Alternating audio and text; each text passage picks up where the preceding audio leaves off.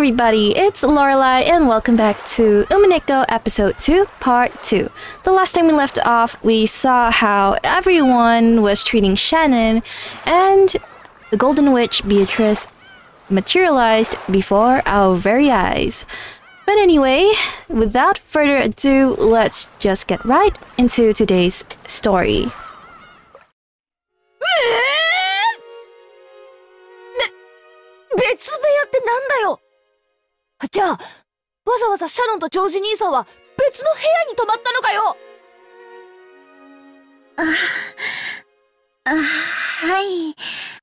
Look at how shocked Shannon is at Jessica's outburst.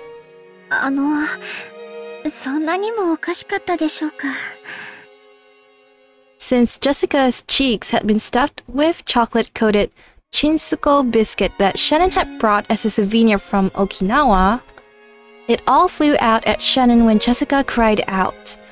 So that trip that they took at the beginning of episode 2 must have been the same one that they are talking about now, since they did go to Okinawa? Shannon さ、何のために沖縄まで旅行に行ったんだよ。それもジョージ兄さんと二人っきりで。それはとても大きな水族館が沖縄にあるから、ぜひ行こうって誘われて。私、お魚とか好きですし。いや、だからさ、健全な男女がお泊まりありで旅行に行ったわけだろ。Jessica is so angry. それでチューもなければギューもないのかよ。ましてや部屋は男女で別部屋ってなんだよ。チューについてはノーコメントです。でもギューはありましたよ。ジョージさんの胸温かかったです。そういうことじゃねえぜ。なあもう、なんだってこんなカップルがいるんだよ。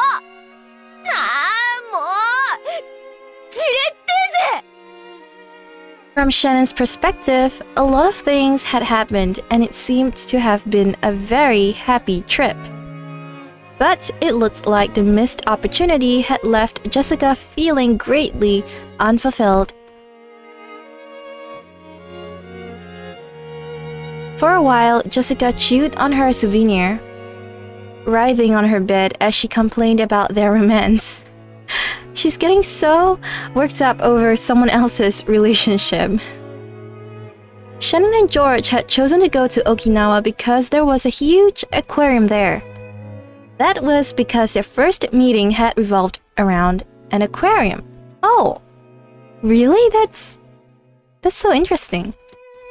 Since they had started at an aquarium, having their first overnight trip also be to an aquarium must have held some commemorative value. そんな記念の節目の初のお泊まり旅行なら、いろいろと進展するもんがあるはずだぜ。それが男女別部屋、カップルでシングル2部屋。ああ、もう本当にどうかしてるぜ。それはお互い独身の男女ですし。Wait, what? ジョージさんがそこをしっかりするのが男女のマナーだとおっしゃって。だからそれを踏み越えるためのお泊まり旅行じゃねえのかよ。もはやキューとかギューとかのレベルじゃねえぜ。お嬢様がどういう意味でおっしゃってるのかわかりませんが、ジョージ様は最後まで本当に紳士でいてくださいました。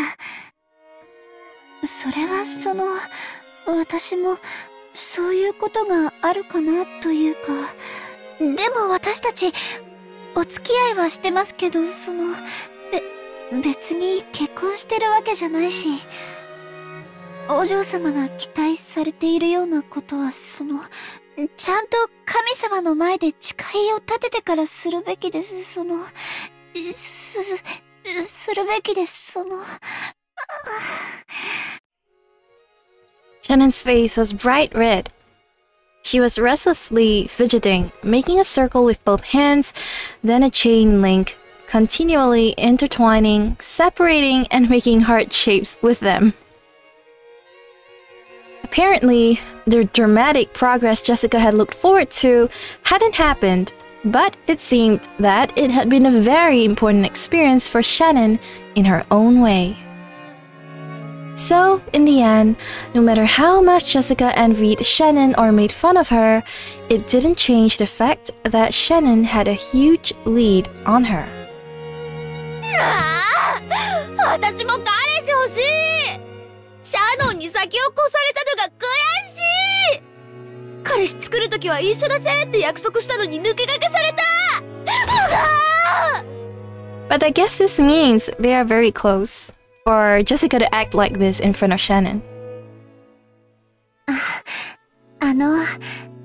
お嬢様は素敵な方ですから、私なんかよりきっと素敵な方がすぐに現れます。そういう慰めはいらねえぜ。シャノンの裏切り者、出ていけ。うせー。 Oh no. Jessica threw several cushions at her, but midway she had an asthma attack and started to cough pretty badly. Shannon hurriedly ran over to her and took a look on top of the nearby side table.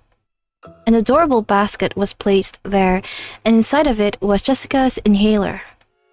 Shannon picked it up and handed it over to Jessica. Jessica's asthma attacks always came suddenly. Because of this, she had to carry this medicine around with her at all times. She breathed in the medicine, and after some time spent holding back her coughing, her asthma finally settled down. Shannon thought this was a good chance to leave, bowed courteously, and made to exit the room. As she did, one more small cushion came flying and hit Shannon on the head. She looked around and saw that Jessica was on the verge of crying, half of her face buried in her last and favorite cushion. The face was red and meek. Oh. お嬢様? シャノンさ。I wonder what's wrong. 正直に言って、私、髪型とか、変かな。まさか。お嬢様の髪はとてもお美しいと思います。じゃあ、目とか変かな。鼻とか変じゃないかな。やっぱり、喋り方がダメなのかな。だから彼氏できないのかな。そんなはずはありませんよ。お嬢様はそのままで十分に素敵です。そして、その魅力はこれからもっともっと増していくと思いますよ。でも、私だけ彼氏できない。サクもヒナも彼氏できたのに、私にだけできないよ。やっぱり、私には魅力ないからかな。みんなね、文化祭に彼氏連れてくるんだって。私もその日までにはきっと彼氏いるって思って、大見え切って、彼氏なんてできやしない。私だけ。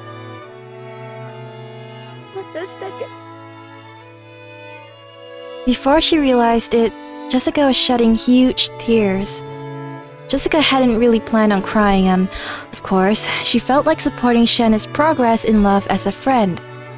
However, as she had made fun of Shannon, her true feelings had suddenly gotten mixed in, and the tears had just poured out on their own.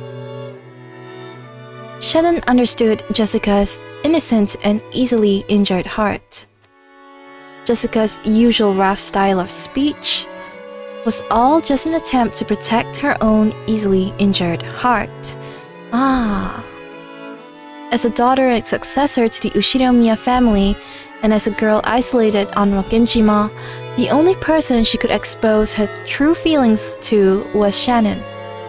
Shannon understood that.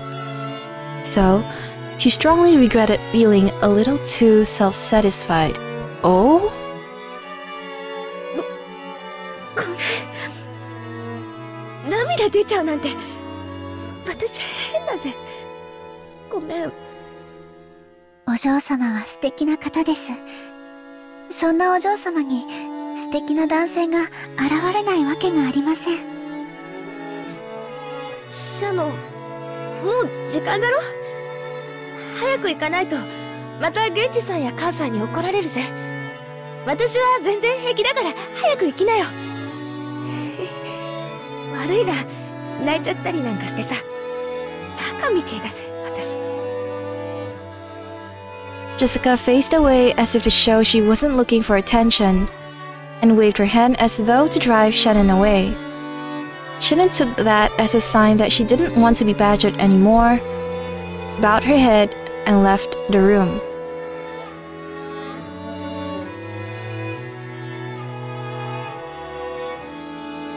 You know, I was thinking about this for a while already, that despite Jessica's rough and kind of boyish way of speaking, it does seem like she is a very... How do you say this?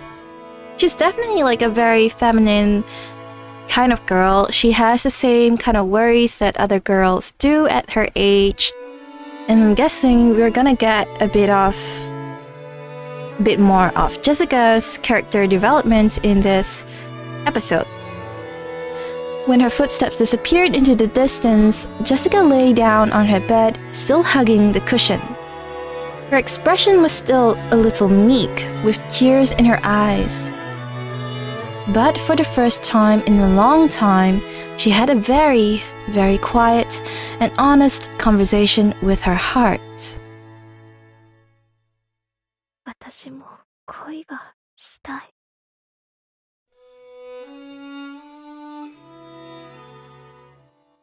I think it's good that Jessica can be true to herself. And I hope love comes for her. As Shannon watered the flower beds in the garden in high spirits, she sensed someone's presence. She turned around thinking that if one of the family had come to visit, she must greet them. And what she saw was that witch. ベアトリーチェ様。久しぶりよの。どうだ? I'm surprised that Beatrice is just walking around in broad daylight. I definitely wasn't expecting her, that's for sure. その後、そなたの思い人との仲は順調か? As Beatrice sat on the rose arch, she happily blew on her pipe.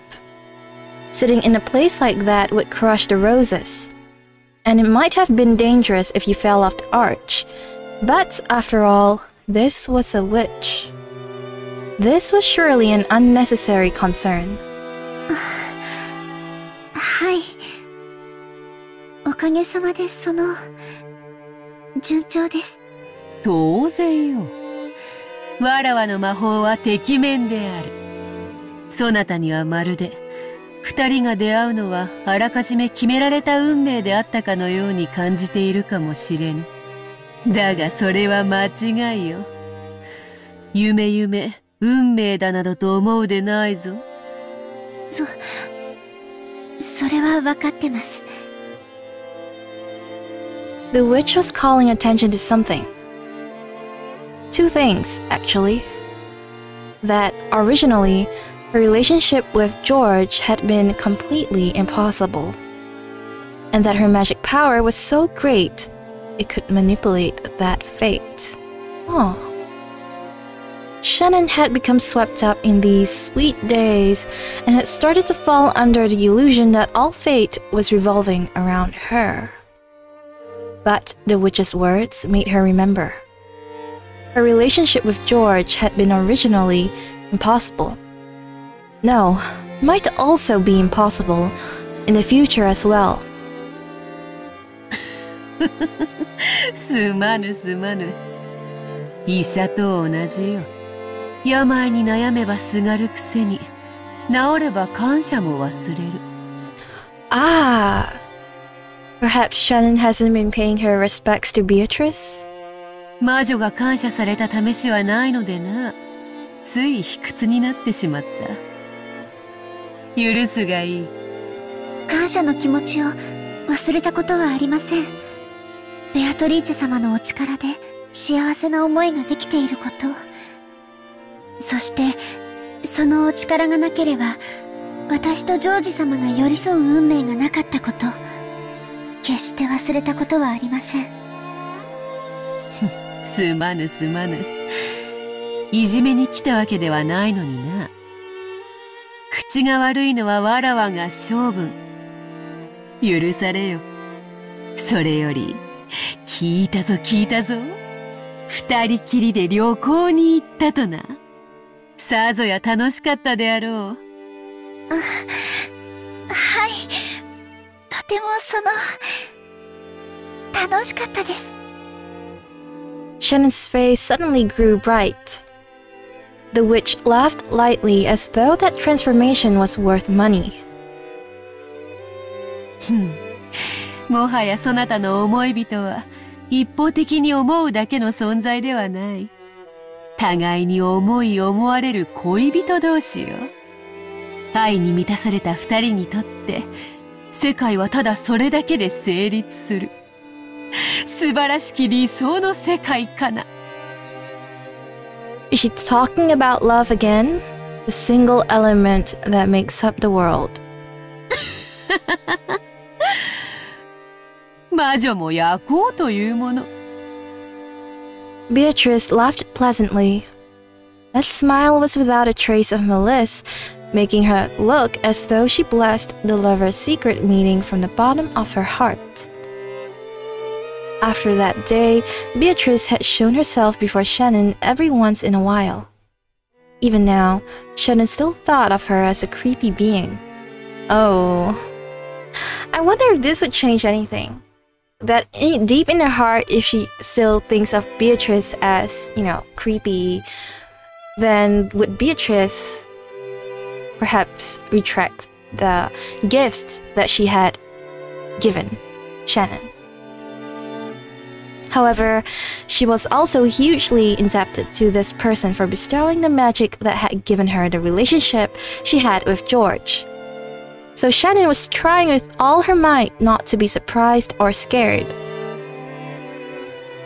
そうだった。ベアトリーチェ様、旅行のお土産にお菓子を買ってきたんです。よかったらベアトリーチェ様もいかがでしょうか。ほう。魔女に土産とな？ It seemed that even a witch who boasted of living for 1,000 years hadn't been able to predict that she would receive a souvenir from a pair of sweet lovers. When she saw that surprised expression, Shannon thought of the witch as a friend for the first time.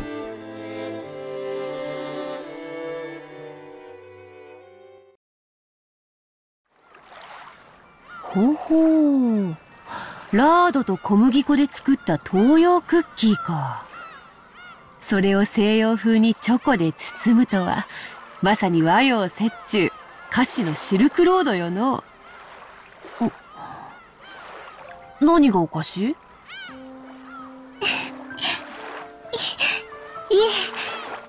？I think I'm like Shannon right now. I'm so surprised to see this side of Beatrice. 失礼いたしました。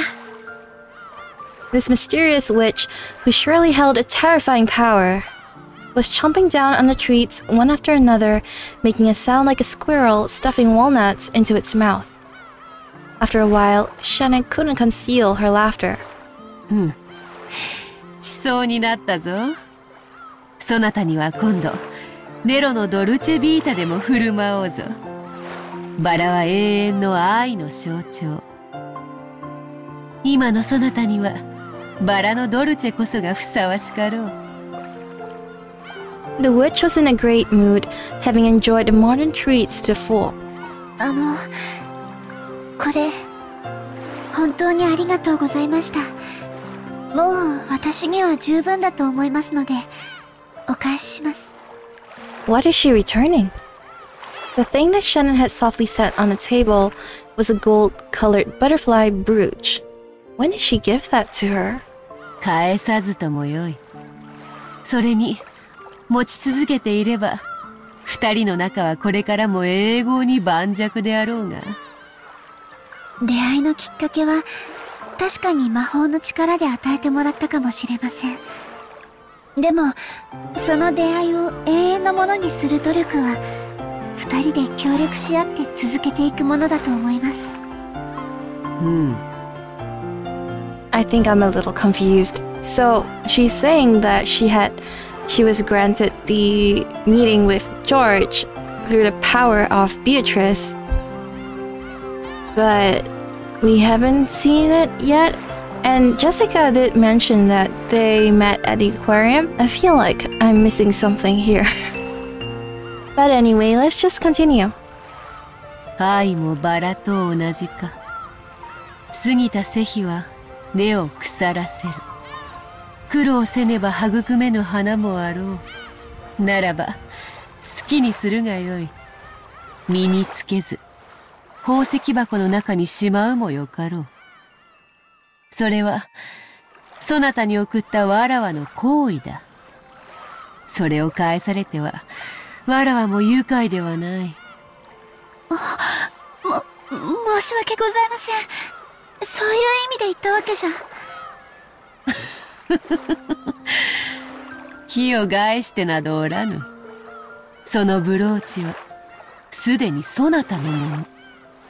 わらわとの友情の証にせいぜい大事にしてくれれば少しは気も慰む。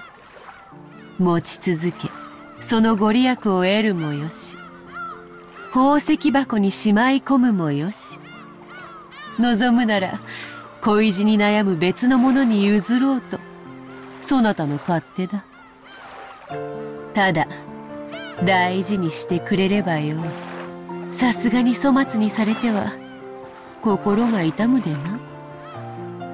According to Beatrice, she had appeared several times in the past in response to a person's summon, so that she could give them an item imbued with some kind of magical power. However, most of them, after they used the power to resolve their worries, would quickly come to think of that power as creepy, and forgetting their feelings of thanks, they would throw away the items they had been given with disgust. Oh, come on! If you're going to go to such lengths to attain power beyond your own abilities, you should be thankful to the end, I think.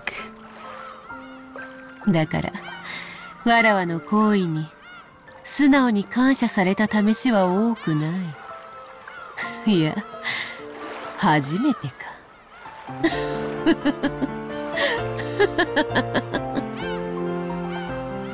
The witch laughed heartily, but it looked like a sad laugh to Shannon's eyes. She herself had been like that in the past. No, maybe she was still like that now. Beatrice was definitely a witch, with a strange and terrifying power. Most likely, no one would go along with her if they could help it. And even though on occasion they had relied on her strange power, it had undoubtedly resulted in fear more often than gratitude. It must have deeply hurt the witch when that repeated over and over. From the moment that she realized this, Shannon decided to stop being frightened of Beatrice. That had surely tormented her for over 1,000 years. Maybe she really liked the treats. Beatrice, who normally spoke abusively, praised the black tea that Shannon served her and looked to be in remarkably high spirits. On such terms, the witch and the servant grew animated, talking about a trip with George. Shannon didn't know much about Beatrice. First off, she was a ghost-like being who appeared in unexpected places at unexpected times.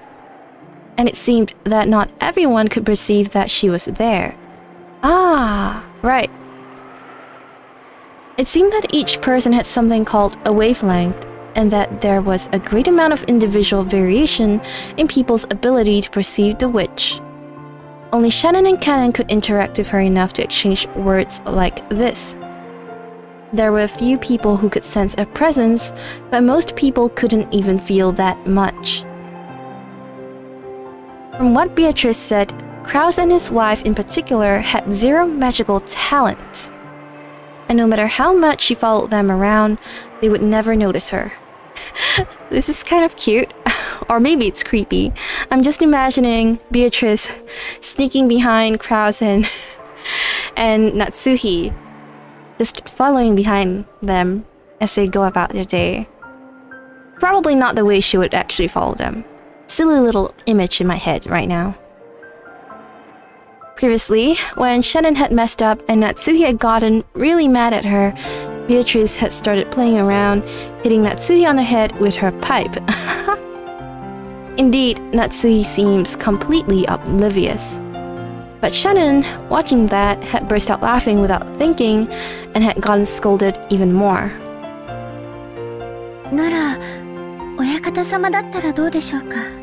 魔法の研究とかをなさっているそうですし、きっとベアトリーチェ様のお姿にも気づいてくださると思います。Oh, this is what I'm most curious. Kinzo も同じよ。あれにも気の毒なくらいに魔法の才能がない。血だな。Oh, I thought Kinzo would have been able to see her. I'm just surprised. 同情に値するほど才能がない。As soon as they started talking about Kinzo, it felt like the atmosphere around Beatrice changed. She had spoken about Kraus and the rest's lack of magic talent as though she looked down on them, but she spoke of Kinzo in a different way. Anyone connected to the Ushiromiya family would know about Kinzo's Legend of the Gold. According to the legend, Kinzo had summoned the witch Beatrice and had been conferred gold. In short, that implied she had some kind of relationship with Kinzo. だからあれは才能のひとかけらもないくせに至ったのだ。狂ったように独学を重ね、魔術師の域にまで達した。Oh. それはとてもすごいことなんですね。The witch, who usually looked down on people, was unexpectedly praising someone. While she lambasted Kinzo, calling him talentless, she praised his efforts. そして、親方様は魔法の力でベアトリーチェ様を呼び出した。まあ、召喚に応えたのは気まぐれだ。魔法を否定して久しいこのご時世に、才能のかけらもない者が必死にやっているのでな。少しからかってやろうと思ったのが、わらわの運の尽きよ。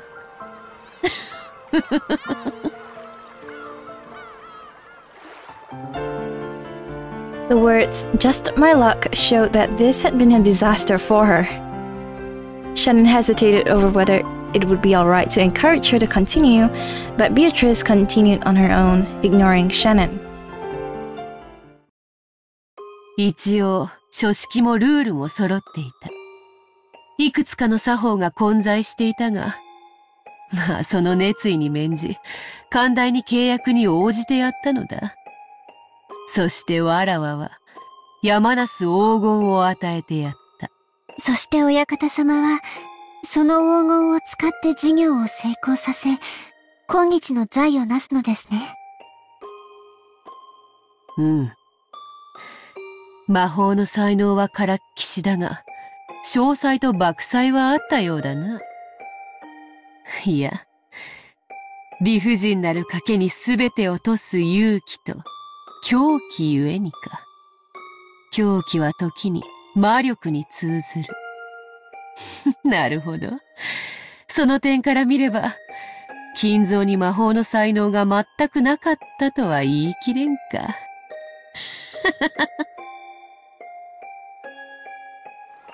Shannon felt like she was daydreaming.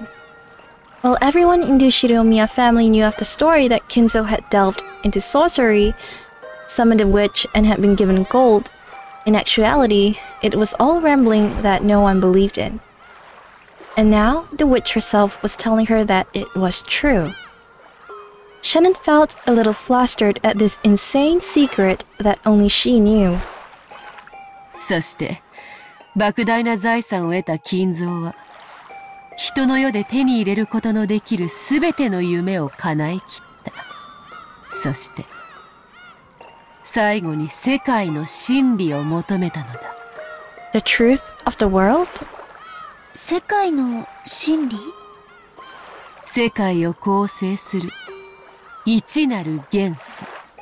人の世で得られるすべてを満たした金蔵は、人が求める最後の欲望として、それ。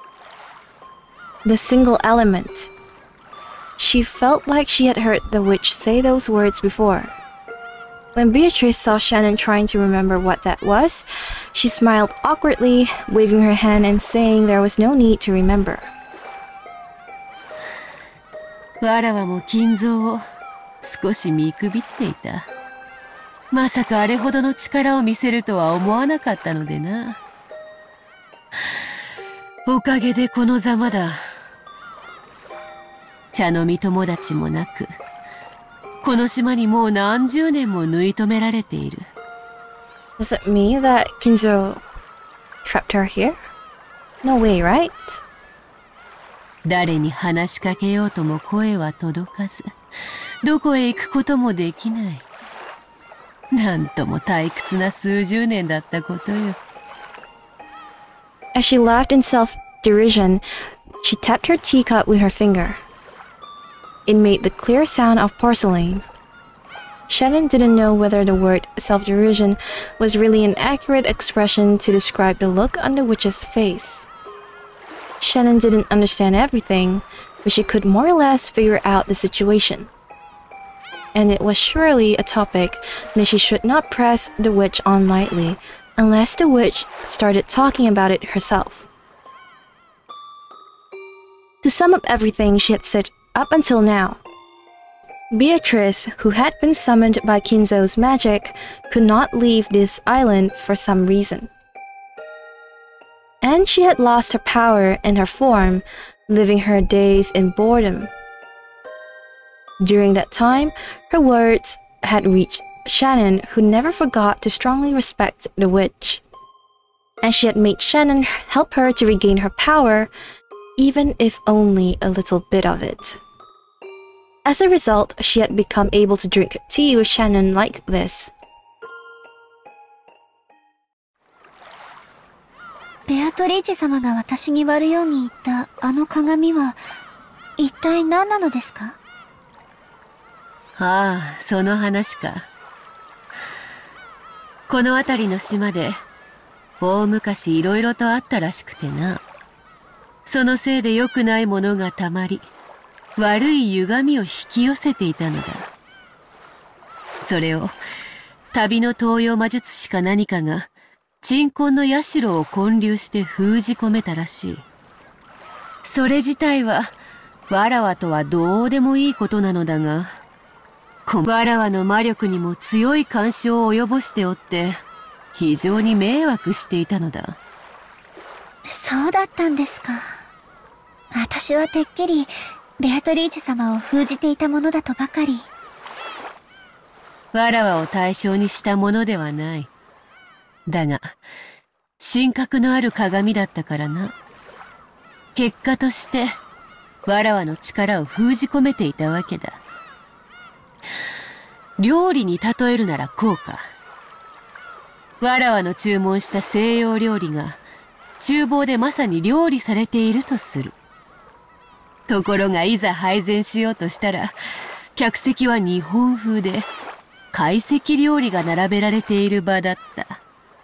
だから厨房は場違いな皿を出せず、わらわのところへはいつまで経っても西洋料理が届かない。といった感じよの。だからそなたに日本風の客席を打ち壊し、場を一度白紙に戻させたのだ。そのおかげでようやくわらわの注文した料理が届き、力が戻ったというところか。もっとも、ようやく食前酒が届いたというところよ。メインディッシュにはまだまだ遠い。今のわらわなど、靴屋の妖精にも劣る希薄な存在でな。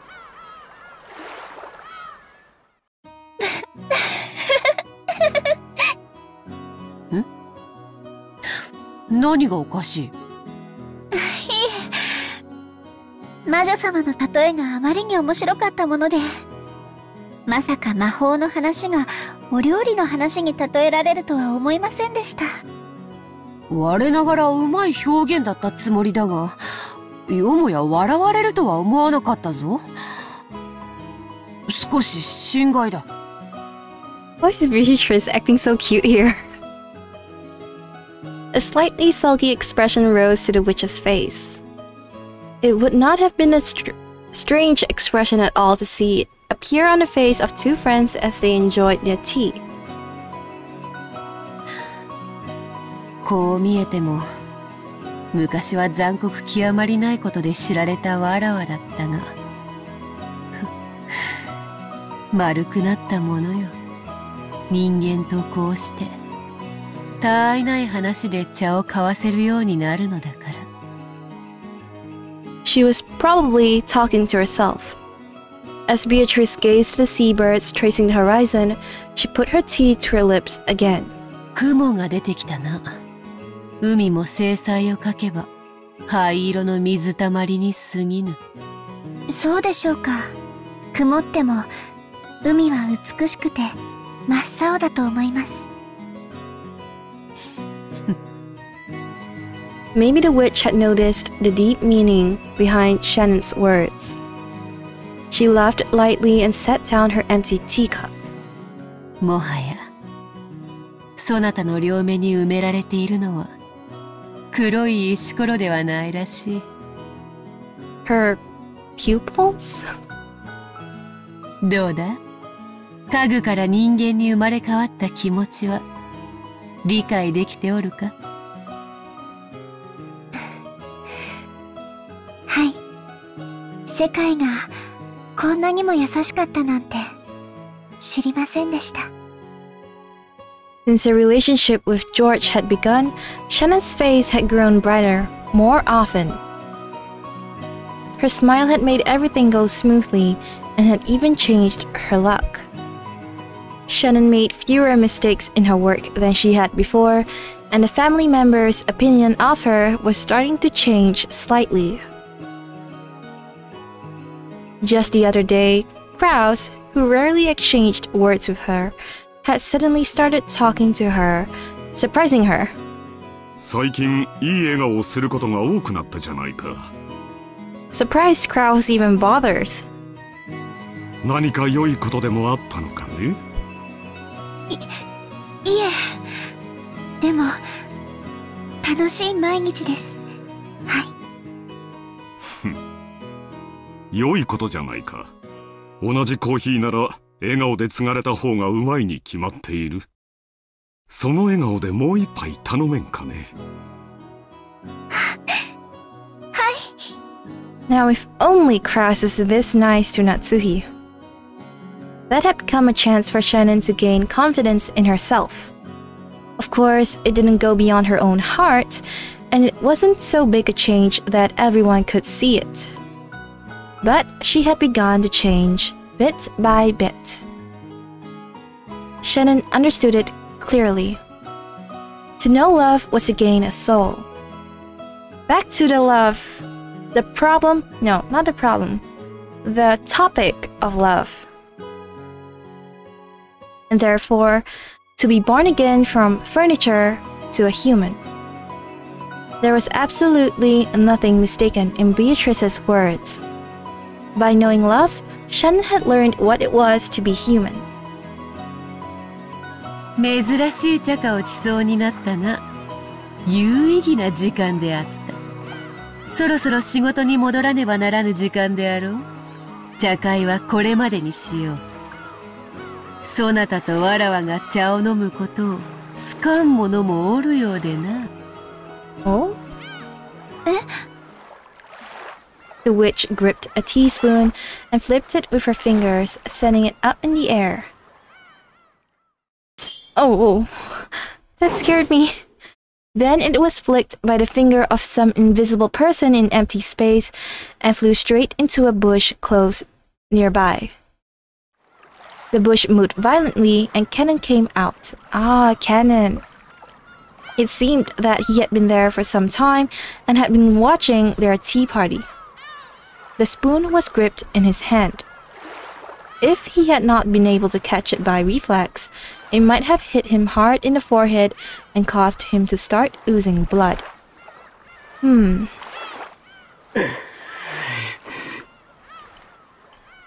安心せよ。茶会はこれで終わるぞ、カノン。いつからそこにいたの？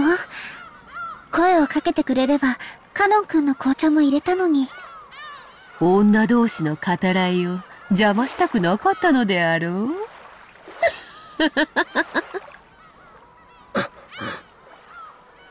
Kanon kept silent, but it seemed that there was a slightly hostile look in his eyes. On the outside, he acted respectfully. But unlike Shannon, Kanon did not trust the witch. Beatrice rapped the table with her pipe, and the tea set turned into gold butterflies, which flew outwards in unison. They scattered in every direction, and the cleanup was already done. 楽しかったぞ、シャノン。また縁があれば会おうぞ。まだまだ魔力が足りぬでな。姿を現すのも疲れる。そんなに疲れるなら、二度と現れるな。Kanon had said it in a small voice, but it seemed that the witch had heard it perfectly. She giggled, but did not reply. シャノン、次の茶会では、ジョージとの話をまた聞かせておくれ。人の恋路より甘い茶花は他にない。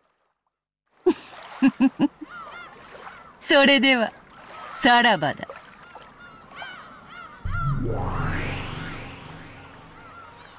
Beatrice's body also became gold butterflies, which scattered in all directions and disappeared. It was a very fantastical and beautiful scene, like a blizzard of gold leaf. For a while, Shannon quietly watched the witch's exit.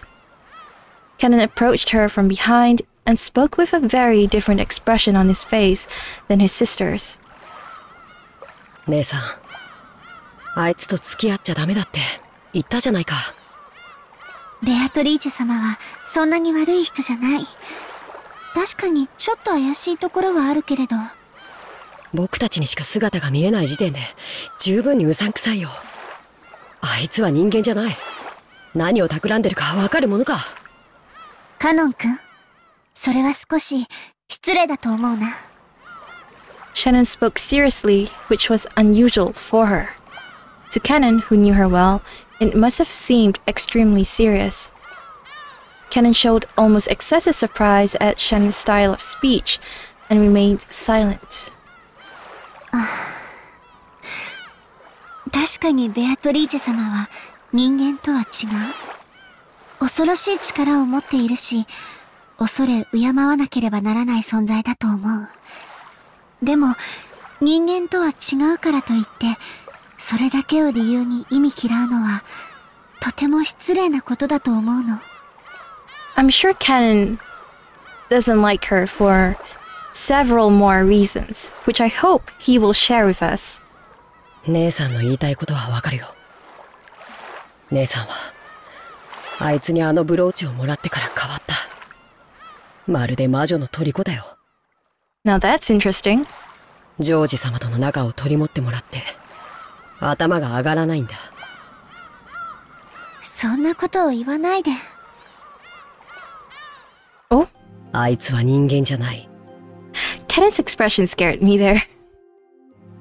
何を考えてるかわからない。だから気を許しちゃダメなんだ。そして、人間じゃないのは僕らも同じだよ。姉さん。Kanon's words became more serious. Those words probably gouged at Shannon's heart. Shannon bit her lower lip and hung her head. 僕らは家具だ。たとえ名前をもらい、人として接してもらったとしても、僕たちの生まれが変わるわけじゃない。You are no longer furniture. Those words Beatrice had given her, which had made her happiest of all, floated through Shannon's mind. 家具じゃないよ。家具だよ。僕たちは人間未満の存在だよ。姉さんはそこを忘れたふりをして、人間のふりをしているだけ。自分でも分かっているはずだよ。私、家具じゃないもん。This is reminding me of something, but I can't quite place my finger on it. Like the feeling of wanting to be more than what you are. It's kind of like gaining knowledge of something that was once forbidden to you. But essentially, what I want to say is that it does sound like Shannon is perhaps the only one who is seeing the truth, so-called, the beauty of being a human, while Kanon, who is stuck in his status as furniture, refuses to open his eyes to that. 人間だもん。いや、人間じゃない。僕らには愛する資格も、愛される資格も初めからない。It seemed that Kanon's criticism had shifted focus from Shannon's interactions with the witch. Shannon also noticed that quickly. お嬢様に聞いたよ。正直、呆れたね。ジョージ様と一緒に旅行に行くなんて。家具の身の程を忘れてるよ。姉さんはあの魔女にそそのかされて、自分が人間になれたと勘違いしてるだけなんだよ。It's also giving me, you know, the Adam and Eve vibe of the being tempted by the snake to eat the what was it that they ate? Was it an apple? But yeah, it's giving me that kind of vibe with the snake. Was it a snake? Oh goodness, with the snake tempting Eve to eat the apple. 聞いてカノン君。確かに私たちは家具だよ。人間に劣った未満の存在。でもその満たない分をもし得られたなら、それは人間になれたということじゃないのかな。そんなものありはしないよ。あるの。それを得たなら私たちは家具なんかじゃない人間になれるよ。バカバカしい。なれるものか。Shannon spat that out, but weakly, and turned away. That was probably resignation. The baptism of days upon days of suffering being furniture had firmly sealed his heart. なれるよ。カノン君も普通の人間に。よしてよ。魔女の受け売りは。ベアトリーチェ様に教えてもらったの。私たちは世界の一なる元素を得ることで人間になることができる。それを満たさないならそれは人間じゃない。だから人は一なる元素を得るために生涯を尽くし貫いていく。姉さんが何を言っているのかわからないね。よまよい事なら聞きたくないよ。ならカノン君にもわかるように教えてあげるね。ほら、姉さんの指の先を見て。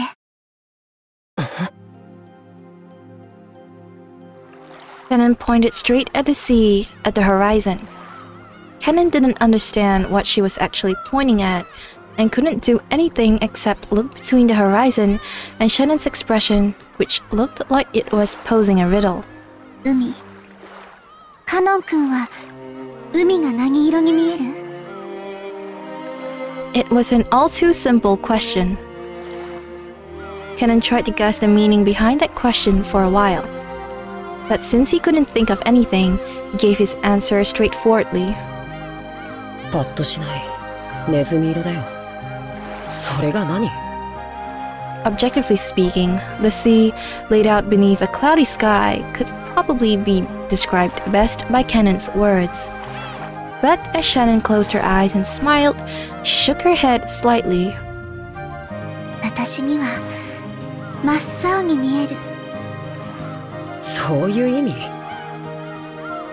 緑色の信号を青っていうようなものでしょ。違うの。海は真っ青。私には分かって、カノン君には分からないなら、これがつまり、そういうことなの。I think I understand it now, what the double meaning Beatrice was talking about. And it's precisely what Shannon and George was discussing when they were on the beach, right?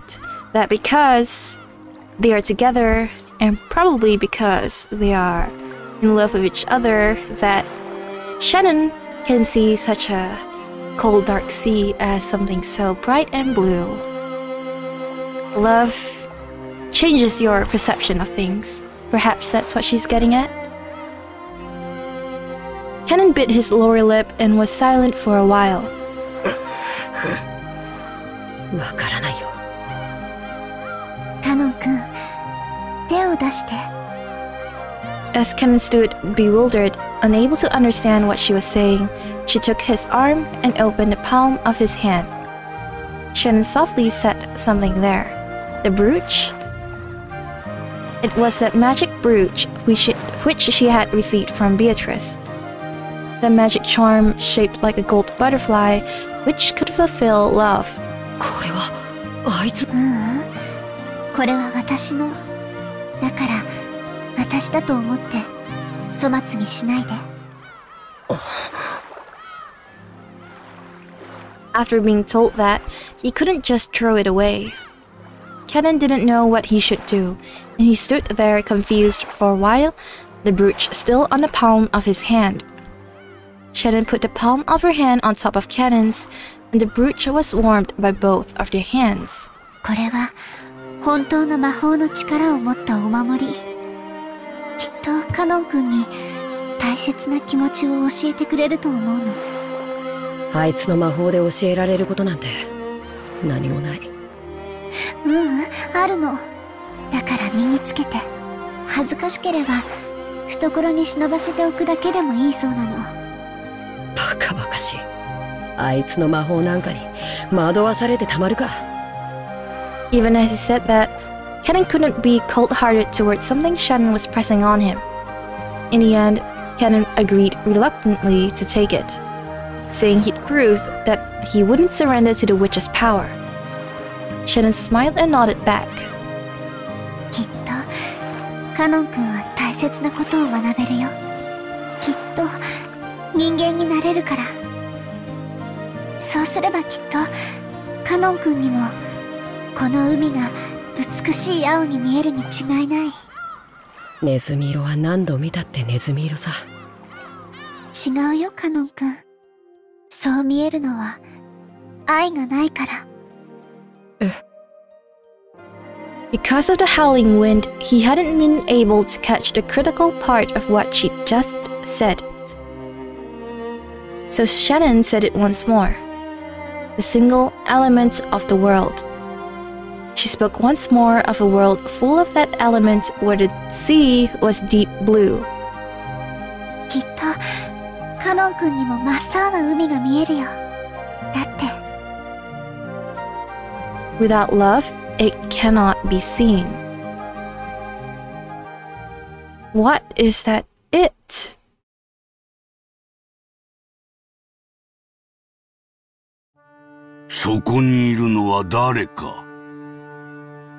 To be honest, I was a little surprised to see Kinzo here, after not seeing him for such a long time in episode 1. カノンです。親方。It was rare for Kinzo to leave his study.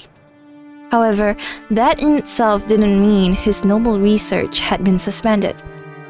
He may have left the study for a change of mood. But the thoughts filling his head were no different from those he had inside the study. So Kanon knew that no matter what the time, speaking to Kinzo when he didn't want to be spoken to would always be a disturbance to his research. 天気が重いな。崩れるのか。はい。天気予報ではいつ雨があってもおかしくないと。傘をお持ちいたしましょうか。それには及ばん。しばらく私を放っておくがいい。息子たちに聞かれても所在は知らぬと言っておけ。私は自らの思考を巡る旅で忙しい。かしこまりました。それでは失礼いたします。During the time that Kanon bowed to him, Kinzo had already returned to his own world and had forgotten that Kanon was there. And once again, he began rambling to himself. Amidst those words, the name of that witch was repeated many times.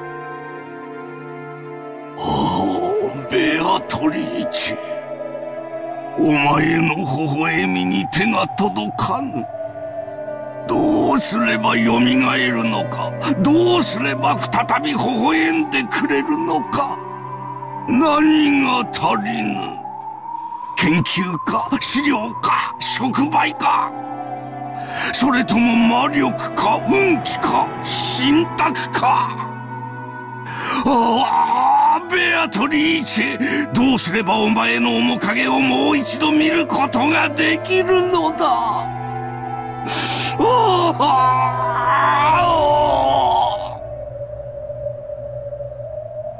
He's crying again. As Kanon listened to his master's weeping voice over his shoulder, he turned around just once. When he did, right behind his isolated old master was the silhouette of a person that shouldn't have been there.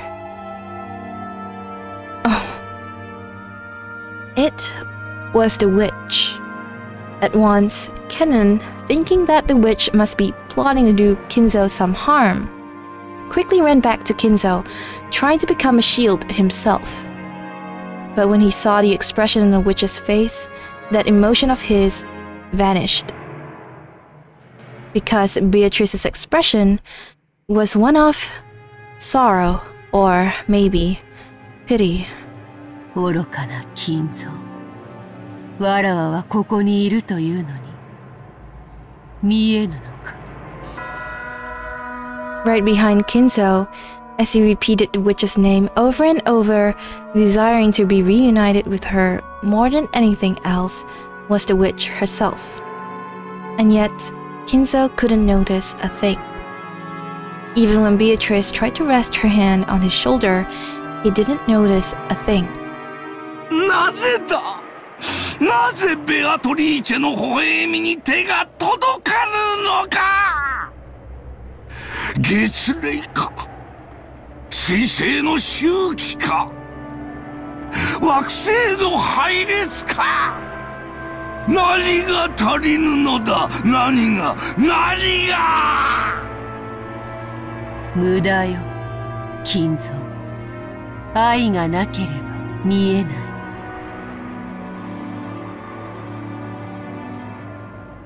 Still, what is that it? Beatrice herself? But then, why does Kanon see her? I understand Shannon, but why Kanon? Kanon took the brooch he had received from Shannon out of his pocket. Could he learn something that would enable him, too, to see what he currently could not? 愛がなければ見えない。He looked at Kinzo's back once more. The witch was no longer there.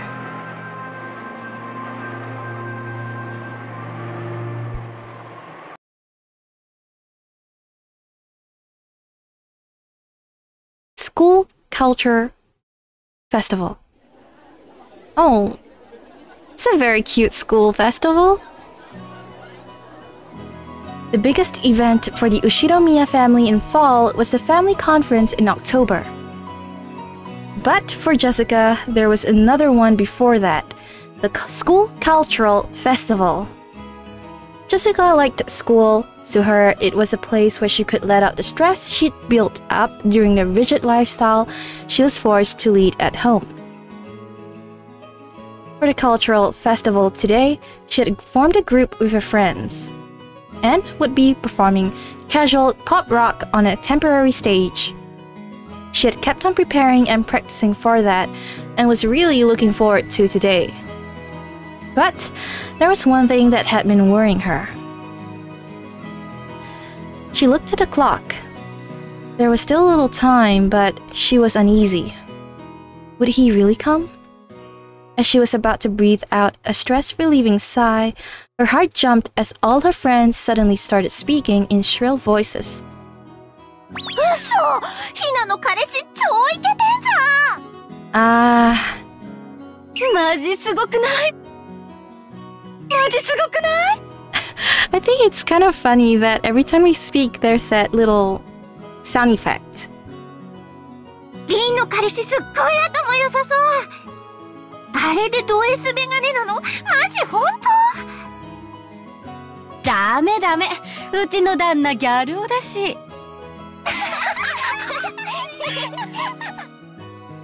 It's not necessarily the case that all girls are like this. But at Jessica's school at least, the cultural festival was really a boyfriend exhibition.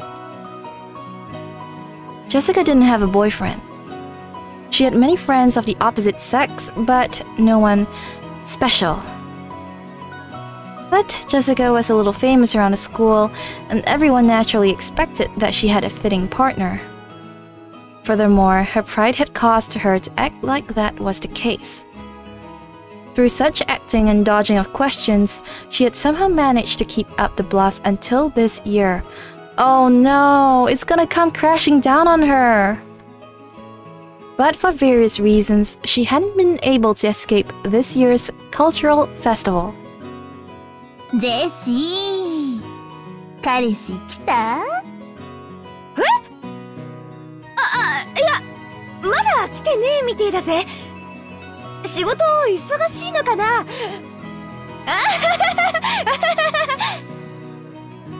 ジェシーの彼氏、どんな人なの？せめてヒントだけでも出してよ。何系？何系？すっごいよね。社会人なんでしょ？スーツとかで来る？もちろんメガネかけてるよね。キャー！ねえ、でも本当はいないんだよね。今素直に白状したら私の仲間に入れてあげるって。一緒にこの文化祭を涙で濡らそうよ。いる、本当にいるって。Truly spoken like someone who has something to hide. Jessica laughed awkwardly, covered with cold sweat. It was extremely doubtful whether she really had deceived her sharp-witted friends.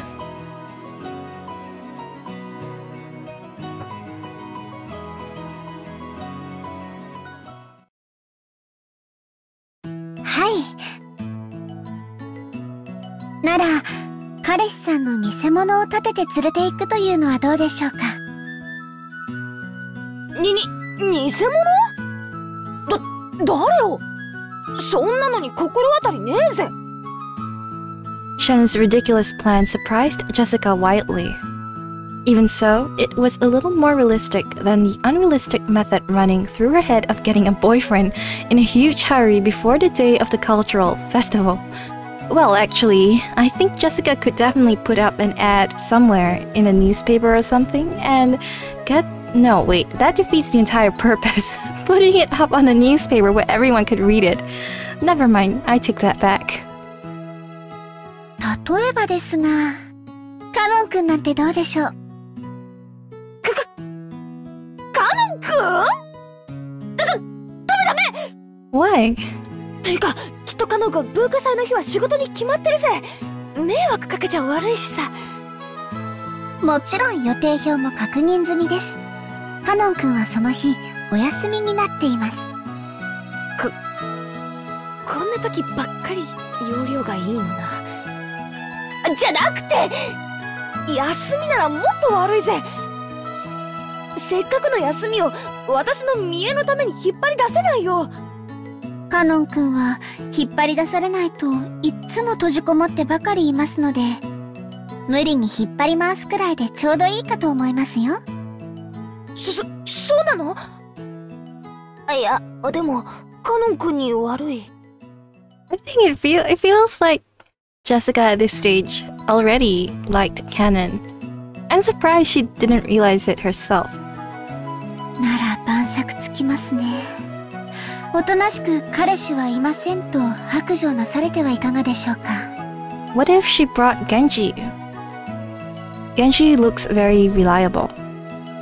Definitely someone who is a working man. What am I saying? それは肩身の狭い思いをなされるでしょうが、卒業までの短くも長い間を耐え忍ばれるだけでございますし、愛し合う恋人同士にとって独り者のひがみ顔が何にも勝る甘い蜜なのです。シャノン、私のために本気で悩んでないでしょ。おちょくってるでしょ。Jessica wrestled about with Shannon, her eyes teary. But Shannon was unconcerned, laughing with her usual smile. はい。私とジョージ様のことを茶化してばかりのお嬢様への仕返しです。At that comeback of Shannon's, the likes of which didn't happen even once a year, Jessica rolled around on her bed, hugging her cushion, writhing and suffering. Shannon's triumphant smile was unbearably frustrating, but right now, she was the only person Jessica could talk with. She could wait until later to suffocate her with a cushion. いいじゃないですか、お嬢様。文化祭ではありますが、カノン君と一緒に遊びに行くチャンスですよ。いや、それはそうだけど、いや。Jessica buried her head in her favorite cushion to hide the fact that her face had grown bright red. And she bit away at her thumbnail. It really was a reaction to be appreciated.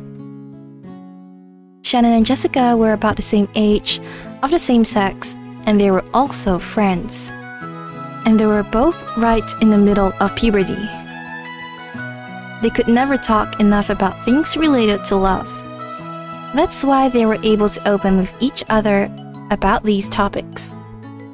So Jessica had heard in detail about how Shannon's and George's love was progressing, and on the other side, Shannon had heard the details of what type Jessica liked and what kind of man she might be interested in. Judging by Jessica's reactions, it would probably be crude to talk about that in detail. But we won't get anywhere with Jessica just rolling around on the bed forever. So, to be blunt, Jessica had been thinking about Kanon ever since he had first appeared. Oh wow. There was almost no young men on Rokkenshima. So maybe it was natural that Jessica, as a girl in puberty, had become interested in Kanon. But if anyone said that, it would destroy the romance of a maiden's pure heart and of love at first sight. Shannon had been with Kanon the whole time at the Welfare Institute, so she had known him before they had started working. So Jessica had asked persistently about what kind of person he was, what his hobbies were, what his favorite foods were, what type of girl he liked. Even Shannon could clearly tell that Jessica was infatuated with Kanon. もう、カノン君をデートに連れ出せるいい機会じゃありませんか。でも、カノン君にだって好きな人とかいるかもしれないし、私なんかの見えっ張りに付き合わせたら気を悪くするぜ。お嬢様のような素直じゃない方を、何でしたっけ？ジョージ様に習いました。そうそう、ツンドラとか言うそうですよ。あと十数年かすると流行るんだそうですよ。Wait, what? What's with this? They will be quite popular a few decades from now. Tsundora? I gotta check that out. へえ、さすがジョージ兄さんだな。未来のトレンドがわかるのかよ。I was gonna say that. すげえぜ。じゃなくて。ってことは、私ってタイプは時代がずれてるってことじゃねえかよ。もう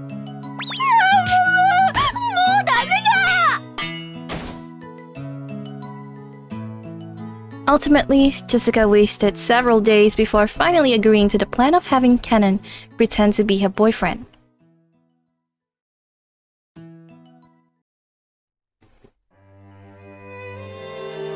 I'm guessing he would show up. お嬢様。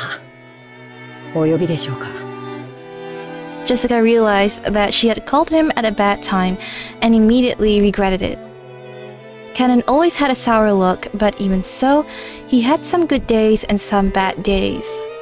Unfortunately, this reaction was the latter. いや、そのさ、Aww, poor Jessica. All that confidence and effort she had amassed by practicing in front of a mirror all night was wiped out in about 5 seconds. You know what? I think this also explains... Oh wait, I think Battler already said it before. But it also explains why she defended Kanon the first time they all came to the island. Jessica turned bright red and hung her head. Watching her, Kanon sighed.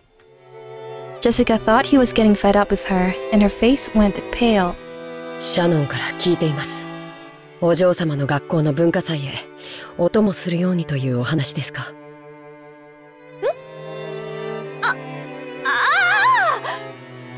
シャノンナイスじゃなくて、そうなんだけど、その当日の予定はどうかな。 It's so interesting to see her react this way in front of Kanon, especially after all her hitting Battler all the time, you know? シャノンから当日は特にお嬢様にお仕えするよう厳命されております。僕は高校には行ったことがないのでわかりませんが、何でも男性の付き人がいないと大変肩身が狭い場だとか。 The way he says it though. 後ろ宮本家令嬢が庶民に劣ることがあってはならないと特に厳命されておりますので。シャノンは後でぶっ殺す。 Jessica kept yelling with a strange voice, a broken smile and steam pouring out of her head as if she was a boiler. As Kanon watched this, he sighed again. Kanon wasn't an idiot either. He fully understood what Jessica intended by inviting him. However, in truth, he found it nothing but bothersome to go along with the lady's game of love. But Shannon had spoken to him persistently about it. He was very indebted to her for many things. He couldn't refuse. And in his pocket was that brooch. Couldn't this strange turn of events also have been brought about by the magic power residing in this brooch? Ridiculous. But those words of Shannon's came to mind. What did Shannon see that I cannot? I don't understand Shannon's feelings. We are furniture. As if we could become something more than that. Jessica still rambling on in a strange voice, and Kanon sighing deeply were a truly odd combination. Poor Jessica. It's hard to imagine them together right now. ジェシー、人が来てるよ。聞こえてないの？ごめん。誰？ As my friends all gathered together, they were looking this way with hard-to-describe expressions. Oh, please don't tell me Kanon went there in his, like, servant uniform. Oh, goodness. Whispering to each other in low voices that couldn't be called low. Even I felt kind of shameless. Did I just say, sorry, who? Like I don't know who's shown up. Ah, crap. My mind is blank.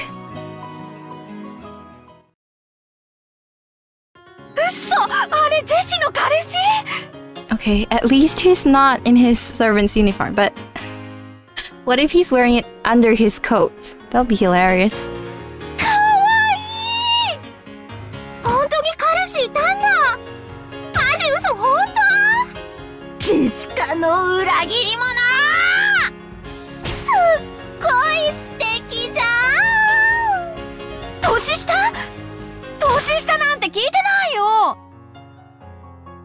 Wait, now I'm thinking about it. Is he actually younger?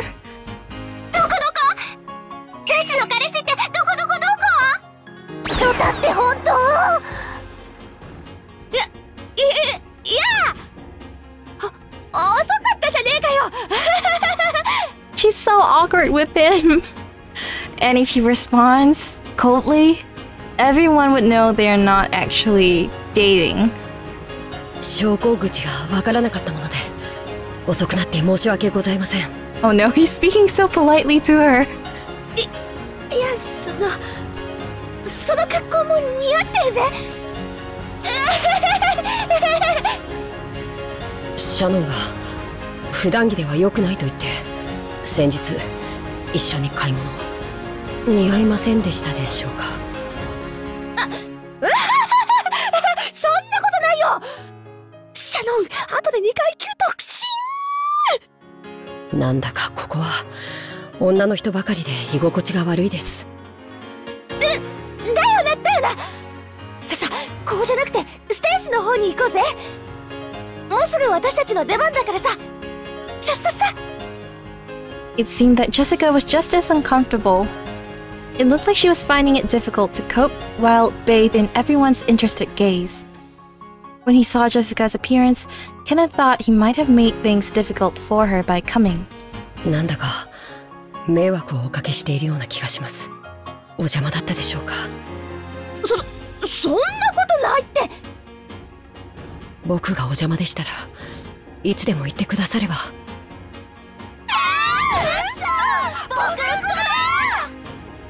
Why? 邪魔なんかじゃないよ、カノン君。彼氏勘付けだ。僕はどうしていればいいでしょうか。Oh no. お嬢で呼ばせてるの？羊系来たこれ。Oh no.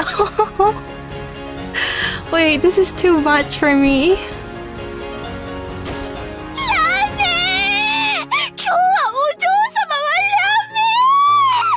I think she's making things worse by saying that. そうですか。わかりました、ジェシカ様。Oh no. This is not as bad as him showing up in his servant's uniform, but it's still pretty close.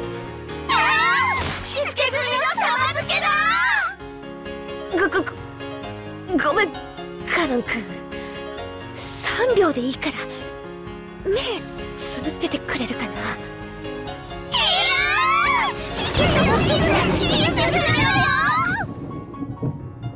What was that?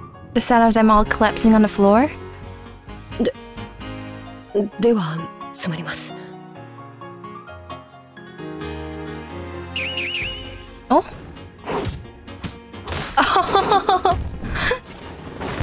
I see, I know what's happening.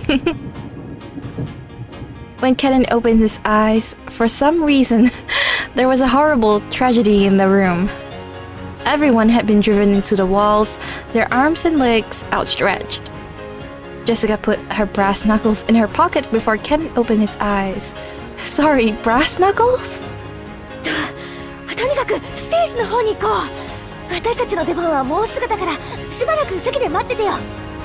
私たちは準備あるからさ。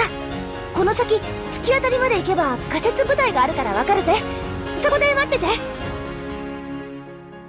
Kanon seemed to be having a hard time adjusting. Pushing him in the back, Jessica sent him out into the corridor. Even though Kanon was confused by Jessica's attitude and show of agitation, which he had never seen before, he followed her instructions and headed in the direction she had indicated. After seeing him off with an awkward smile, Jessica slammed the door shut and yelled loudly. ささ、見たね。見たでしょ。満足した。ざまあねえぜ。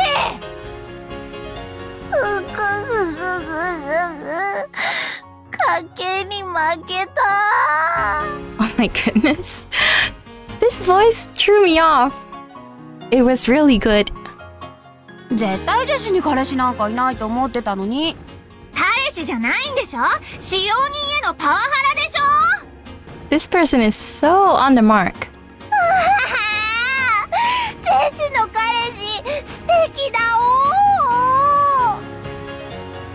いや、かましいぜ。ほらほら、準備準備。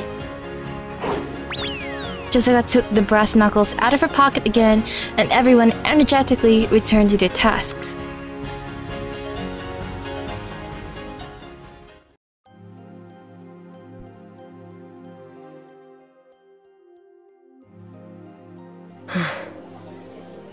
Kanon went down the corridor as Jessica had told him to, and found a temporary stage set up where the vending machines should have been.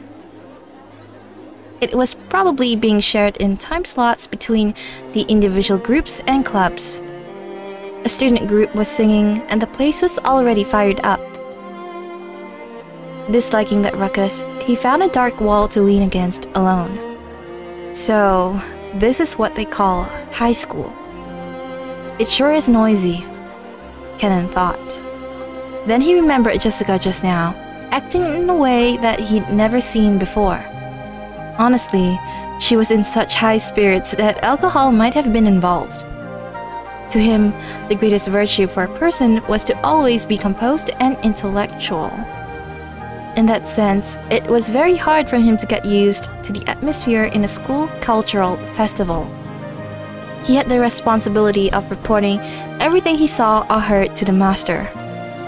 So he would also have to report about Jessica's unrestrained behavior earlier. At the very least, it was not fitting for a daughter of the Ushiromiya main family. The master, Kraus-sama, and especially Natsuhi-sama, would probably be angry. If I were to report it in a way that protects Milady, should I blame it on inappropriate school friends? Oh no.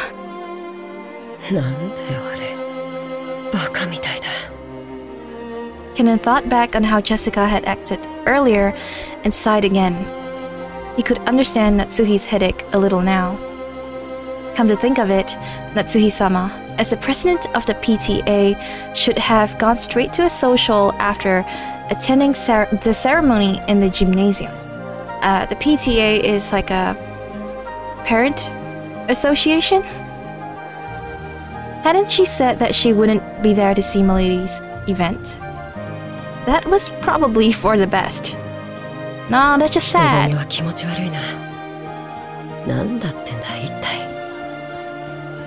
Several female students kept glancing at me.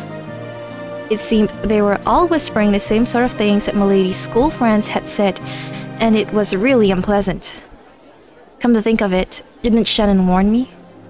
That if I was going to walk around a school festival on my own, I had better watch out because a lot of strange people would come and talk to me. お一人ですか? You know, I feel like the genre just changed from a murder mystery to a dating sim. It kind of feels like one right now. Just as expected, a group of girls I'd never met started talking to me. Their stares started to make my back tingle. Didn't she tell me some magic words that could chase them off in times like this? すみません。連れがいますので。This is the magic word? I was sure he was gonna say something silly. そうですか。ごめんなさい。Ah, it worked. Instant reaction. Well, that got them to go away, but it hadn't really changed the number of people staring at me. 違うよ。あの子だよ、ジェシーの彼氏。嘘？あの子が？信じらんないよね。絶対にエアだと思ってたよ。かわいいじゃん。年下？いいなぁ。No way I'm ever coming to a place like this again. Kanon sighed for about the 100th time that day. As he did, the lighting changed and the standing audience started cheering. Looking around, I realized that there was suddenly a large number of people here. And unlike earlier, they were all guys. With this huge crowd, I couldn't even see the stage. Fortunately, there was a fallen beer case nearby, so I tried using that as a footstool. And I noticed that there was now a new group on the stage. Oh my! She looks really cute today! The leader was Milady.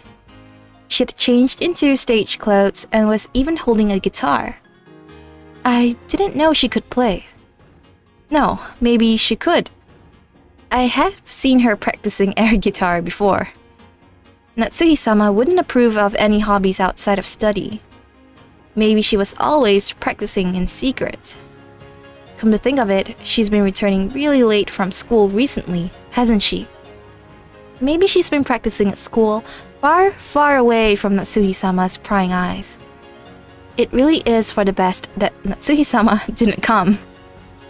If my lady were to get scolded by Natsuhi-sama after putting so many hours of practice in, she would probably be very dejected.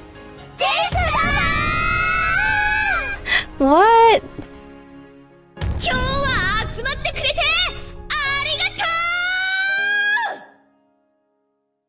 I could hear Jessica-sama's forceful voice through the speakers.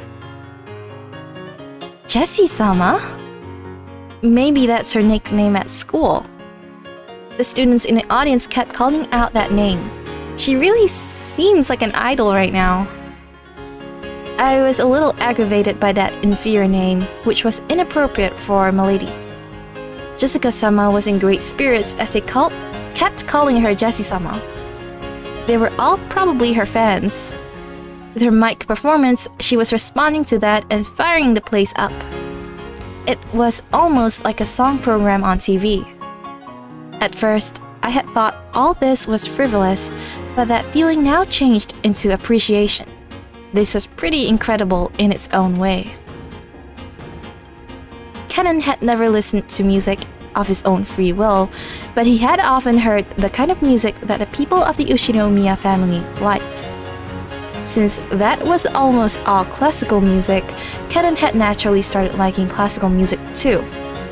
So to Kanon, the songs Jessica and the others were singing were, how should you say it? Very modern. In any case, he thought that if Natsuhi-sama heard it, she would probably faint.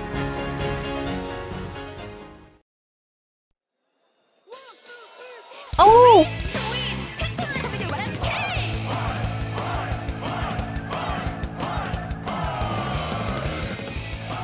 Oh my goodness! But everyone looked like they were having a really good time. The die-hard fans, who had even brought pen lights, sang along, dancing crazily with the exact same movements, almost as though it had been planned ahead. On the stage, Jessica-sama also sang enthusiastically, dripping with sweat. He couldn't find a single element that was appropriate for a daughter of the Ushinomiya family, but it looked like she was having a lot of fun.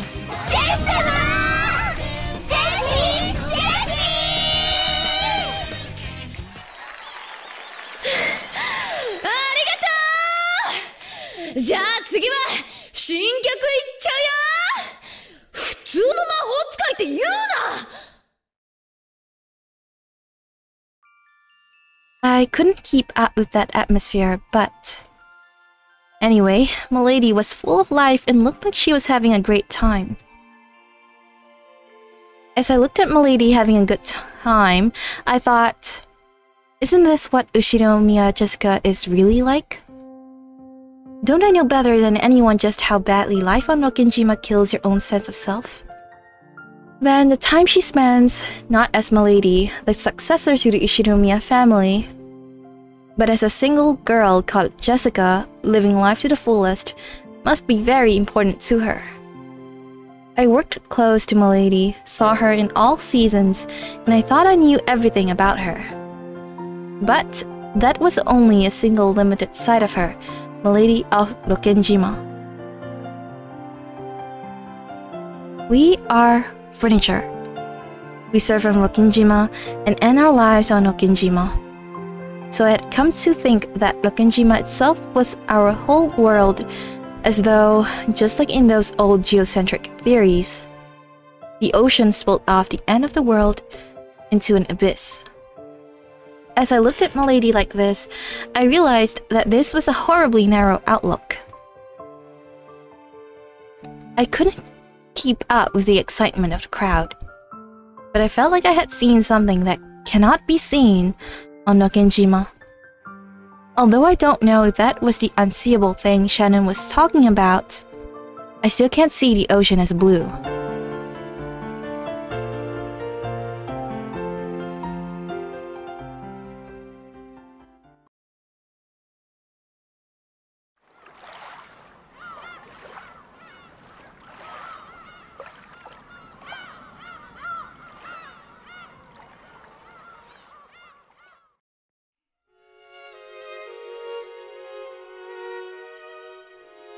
今日はジェシカの学校の文化祭だったな。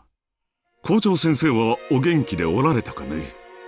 ええ、お元気なようでした。そうそう、高宮議員もおいでになっておりました。あなたによろしくと特に言っておりましたよ。相変わらずご多忙そうかね。そのようでした。あの方も精力的な方です。そうそう、あと榎本会長もおいででしたっけ。Naturally, the topic of Jessica's cultural festival came up at dinner. School events often became social gatherings for influential people. It was the same for the Ushinomiya family, who were big names around this area. As Natsuhi remembered the names of the important people at the social, she updated crowds on the news concerning them. Jessica didn't really have any interest in that discussion and rudely slurped her pumpkin soup. お嬢様、あまりお行儀がよろしくないかと。へいへい、そりゃあ悪かったぜ。ジェシカ、そういう言葉遣いは改めるよういつも言っていますよ。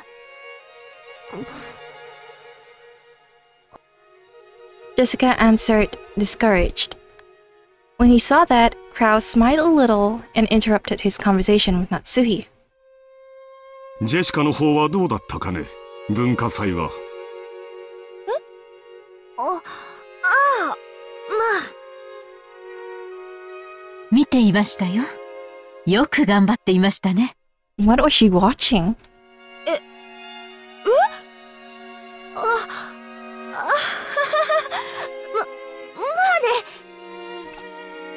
Jessica's face turned bright red.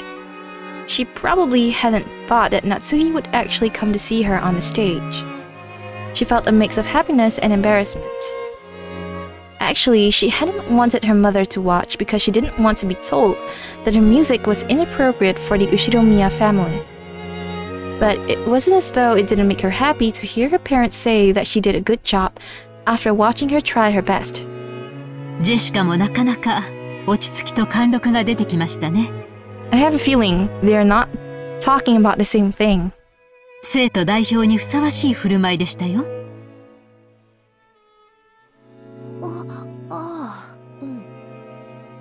The smile that had been there a second ago crumbled like sand. Jessica immediately realized that she was talking about something different. Jessica was also the school's student president. Wow, that's a lot of responsibilities. She had no interest in something so annoying, but her parents had been pushy, so she had grudgingly accepted.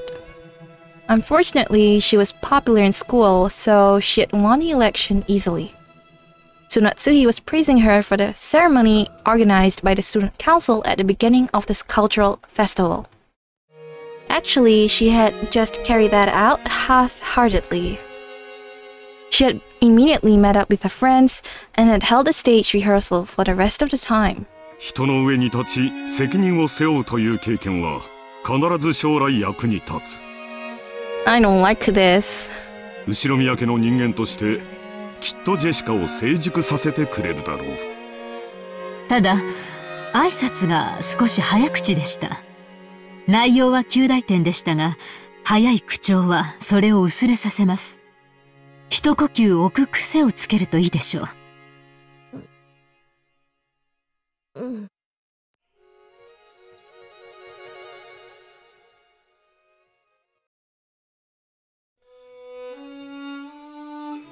After she finished eating, Jessica didn't feel like going straight to her room.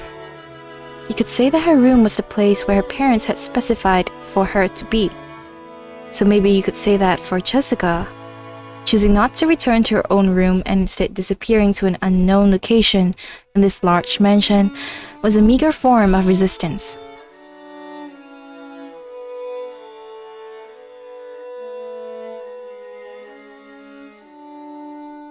Jessica felt that even being in the mansion made it hard to breathe, so she went outside to the rose garden. まあ、来たところでどうせ後ろ宮家の跡継ぎとしてふさわしくないとかなんとか言うんだろうぜ。ならこれでいいんじゃねえかよ。Jessica laughed at what she was sulking over. Laughed at what kind of words she would have had to receive to be satisfied. Ridiculous. In the end, I'm just a spoiled little kid. I can't believe myself. It's almost funny. お嬢様。カノン君か。驚かすなよ。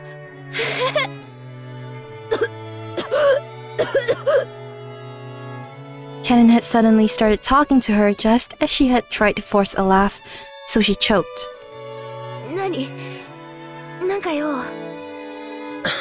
その。Jessica's expression had become the one Kanon always saw. The listless Jessica from a second ago was gone. If he still only knew Jessica as the successor to the Yoshiromiya family as he did until today, he would have mistakenly thought that Jessica's mood had sprung back to normal. But that was wrong. He now knew a part of her that he could not see until today, so he understood that there was no way that, on the inside, Jessica was just as she appeared. 今日は文化祭いや私の見栄に付き合ってくれてありがとうな。助かったぜ。お歌お上手でした。そう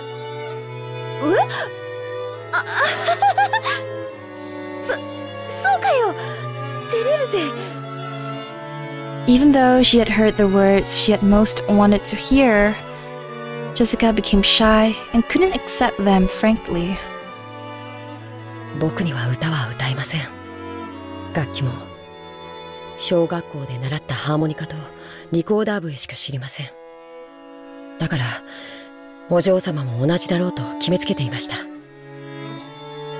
Shannon hadn't been consciously looking down on Jessica to that degree, but people playing unique instruments were always on the other side of the brown tubes in the TV. He had got it into his head that it would be impossible for Jessica, at least. 僕は家具だから歌を歌う必要も楽器を扱う必要もないと信じてきました。But I'm not sure anymore. カノン君、その家具だからって口癖、本当によそうぜ。使用人の心得ってやつだろ。使用人は生きた家具であれってやつ。源氏さんがよく口にしてるもんな。心得というわけでは本当に家具ですし。福音の家の子たちがいろいろじいさまから援助をもらってるってのは知ってるし、それに恩義を感じてるのも知ってるよ。でもだからって家具なんて言い方はあんまりだぜ。私たちは同じ人間じゃないかよ。カノン君は私が歌ってるのを見てどう思った？とても楽しそうに見えました。それは多分違うぜ。え？楽しそうに見えたんじゃなくて羨ましかったんじゃない？Ooh. そんなことは。Even Kanon himself probably hadn't noticed that emotion. Kanon had seen something he had never seen before, never known of before, and had probably become jealous. And to trick himself about that emotion, he had called himself furniture over and over. Oh, that's so sad. 私は後ろ宮家の跡継ぎだかなんだかだそうで、まあいろいろな面倒がこれからもあると思う。それについては運のない星の下に生まれちまったと諦めるしかないさ。多分カノン君が福音の家で生活しなければならなかったのと同じに、私たち自身にはどうしようもない。生まれる星は選べなかった。そうかもしれません。ただ私とカノン君では大きく違うところが一点ある。わかる？ I am furniture and you are not. He was about to say that, but stopped. わかりません。カノン君は自らの運命が自分の全てだと思って諦めた。私はこんな運命じゃ納得できないから自分の思い切りを頑張ろうと思った。だから後ろ宮家のお嬢様をやらなければならない窮屈な自分と、自分の好きなことに精一杯な自分というもう一人を作った。もう一人の自分。カノン君は自分のことを家具だからと言い聞かせてきた。そう言い聞かせなきゃならない辛いことがきっとたくさんあったんだと思う。それについては本当に気の毒だと思う。でもそれだけでカノン君の人生を全て決めちゃうなんて、私はそんなの悲しいと思うんだよ。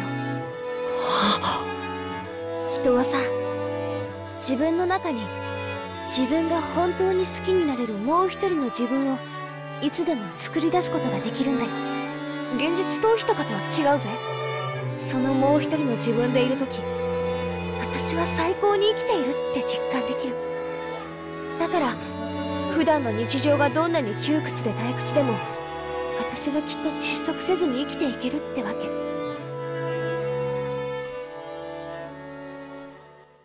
自分の中に自分が本当に好きになれる自分を作る。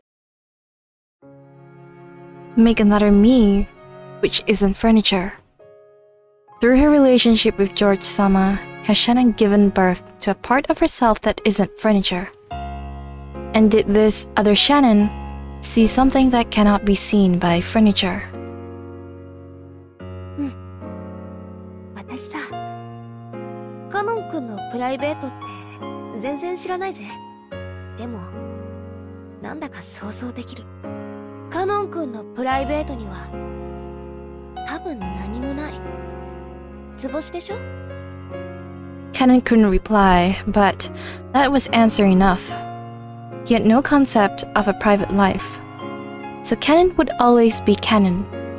So furniture would always be furniture. カノン君のカノンってさ。The gospel house gave new students new families and a new life, so it also made a point of giving each of them a new name. In his case, that was Kanon. 確かに僕のこの名は仮のものかもしれません。He had thought that he wasn't anyone other than Kanon, but he remembered.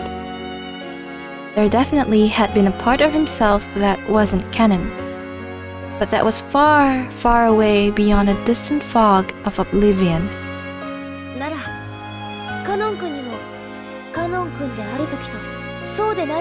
違う自分がいてもいいはず。使用人である時のカノン君は自らを家具と呼び、厳しく自己を戒めてるかもしれない。でもカノン君じゃない時の君はもっともっと自由に生きていいと思うんだ。 Those words definitely weren't just lip service. Jessica had also been like this in the past. She had cursed her own birth into an environment different from all of her friends at school. She had been the only one in a heavily constricted environment, forced to learn various things. And she had even received words about the friends she played with. Though she had been sad about that, she had given up, thinking that she had just been born under that kind of star. But one day, Jessica had stopped giving up and surrendering. Stuff like the Ushinomiya family customs and pressure, those didn't matter. She created a real Jessica inside herself who could do what she really wanted to do. 私さ、学校ではジェシってあだ名で呼ばれてる。だからさ、ジェシであるときは自分に思い切り素直に生きてる。I think I'm gonna cry. だからこそジェシカであるときも頑張れるんだ。カノン君にもカノンであるときとカノンじゃなくて、その本名であるときで違う生き方をしてもいいんじゃないかな。カノンじゃないとき、自分を好きになれる自分になってみてもいいんじゃないかな。僕がカノンじゃないとき。He had thought that his real name didn't matter at all. So he had thought Kanon was all he was. And now Jessica was saying that he should create a new existence, another self that wasn't Kanon. カノン君、嫌じゃなきゃ教えてよ。本当の名前なんていうの？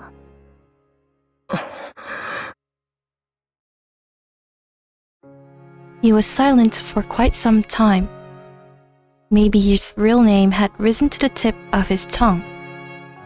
After hesitating for a long time over whether he should say it, in the end, he swallowed it back down. 忘れました。No. 僕の名前など、もうどうでもいいことです。Those words signified a slight rejection. 僕が本当は何という名前であったとしても、今ここにカノンとしてあることだけが現実です。過去など何の関係もない。作られた家具の材料が元は何という木の幹であったかなんてどうでもいいことと同じです。だからよせって。家具じゃないんだぞ。君は人間だぜ。僕は人間じゃない。Oh no. Kanon clearly spoke his refusal. It was with a rage that he normally didn't show. Jessica couldn't say anything back and was struck silent. お嬢様は人間です。だからどんな生き方をしようとも自由で、どんな未来も可能性もある。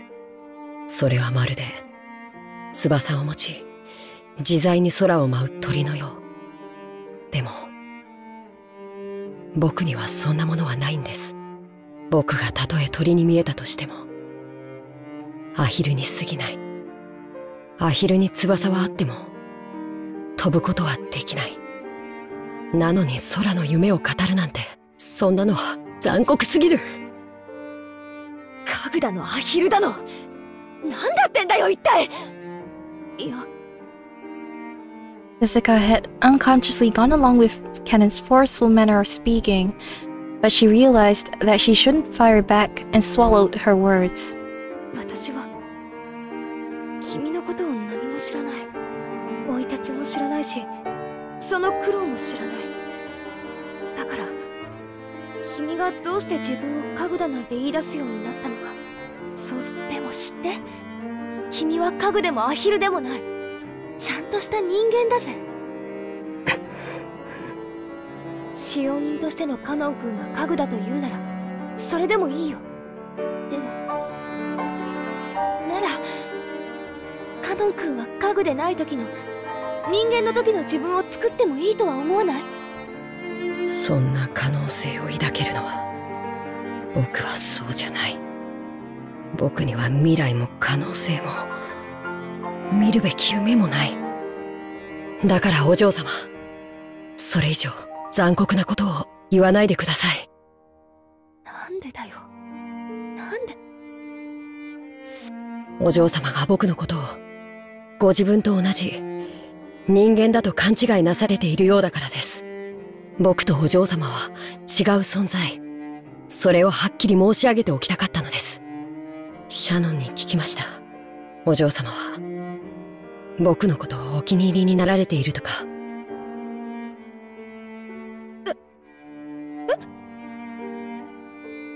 I have a feeling Jessica's gonna get her heart broken here. Oh no. いや僕は人間に限りなく近い姿をしています。だからシャノンのように自分を人間だと錯覚して一時恋愛の真似事をすることもできるかもしれない。でもそれは自分を騙しているに違いない。いえ、お嬢様を騙すことにもなるのです。シャノンとジョージ様も必ず破綻する。その日が訪れることをシャノンだって理解しているだろうに。バカなことを。バカだってことはないだろ。そりゃジョージ兄さんは立派な人だし、両親の期待も背負ってる。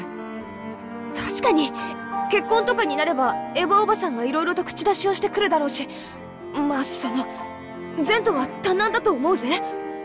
でもな、ジョージ兄さんはそんなのに屈する人じゃねえ。シャノンをジュリエットになんかしねえぜ。きっと幸せにしてくれる。人は家具と恋などできない。お嬢様が家具を愛することができても僕にお嬢様を愛することができないと。The words of Kanon's crushed all of Jessica's bittersweet feelings from today. There was no way she could have anticipated the emotions of such a blunt rejection. In an instant, she lost the willpower that had caused her to try and unravel something stubborn in Kanon's heart. And before she knew it, she was just standing there in shock. お嬢様が僕を好かれているという気持ちが僕の思い上がりによるものならどうかお許しください。いや、まあそこは否定しねえぜ。ありがとうございます。僕を人間だと思ってくれてありがとうございます。そのお気持ちだけで僕は本当に嬉しいです。そしてそれ以上は僕には残酷すぎるから。I don't know why Kanon refuses to follow Jessica's way. It's so sad. Kanon could be human, but he refuses to step out of that box. Maybe because of fear, or maybe because he really thinks that he doesn't deserve to be human. But I really wish that he can be helped in a way. いや、もう十分だぜ。悪かったな。Jessica scratched at her head as she spoke and tried to force her voice to sound bright. 私一人がいろいろ先走っちゃって迷惑かけたよ。The tears in her eyes. 正直ごめん。貴重な休みを丸一日振り回しちゃって。いえ、僕も楽しそうなお嬢様が見られて嬉しかったです。じゃあ今夜はこれで終わりにしようぜ。私も部屋に戻って消灯しないとまた母さんに怒られちまうよ。そうされた方がよろしいでしょう。おやすみなさいませ、お嬢様。おやすみ。 Oh no. Is Kanon really this heartless? Jessica turned her back to him and slowly trotted away, looking disheartened.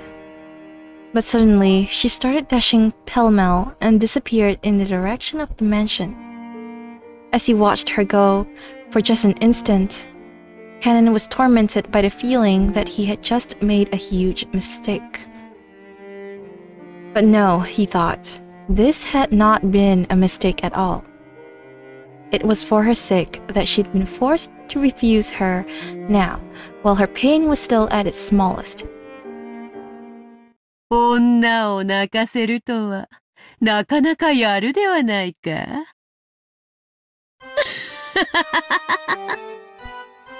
お前がそこまで拒絶するとは意外であった。普通に受け答えしていれば、わらわの魔法で二組目の恋人たちが生まれていたものを。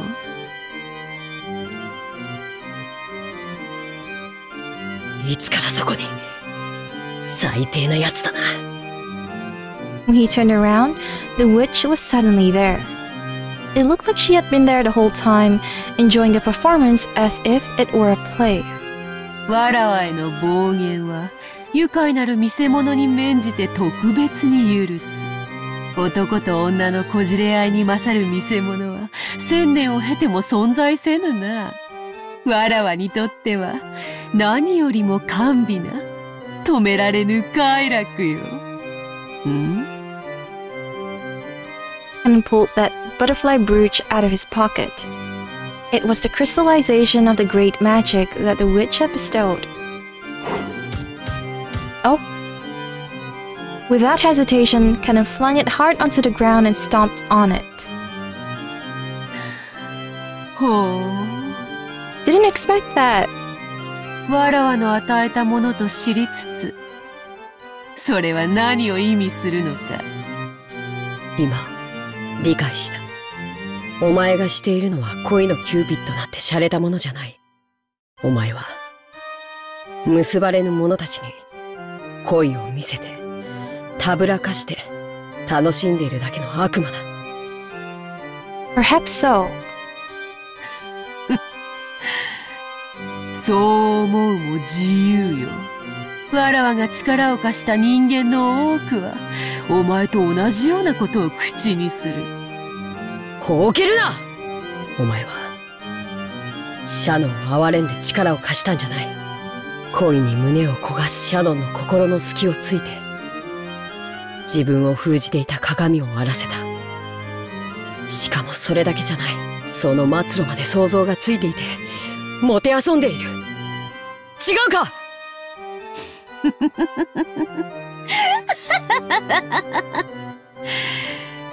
家具とはつくづく哀れな存在よ。夢も未来も恋すらもないか。よいよい、身の程はわきまえるに限るぞ。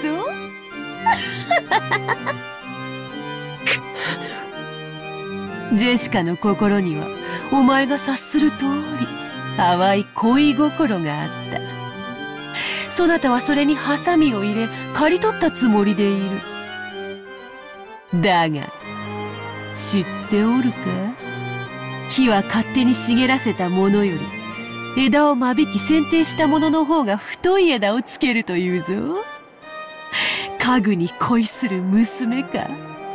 面白いぞ、実に面白い。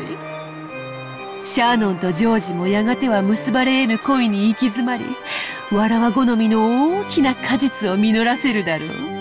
Oh no. しかし、いかんせんあの二人はうまくいきすぎていて、面白くなくてな。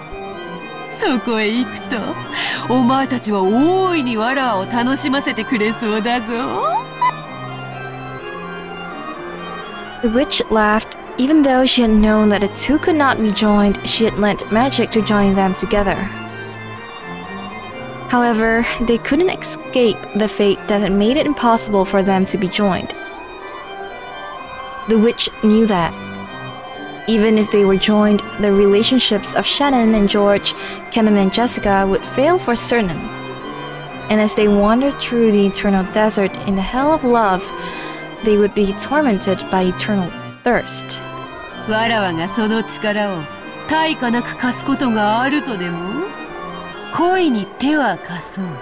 その対価は、やがて必ず訪れる二人への過酷な運命の鑑賞料としていただくわけよ。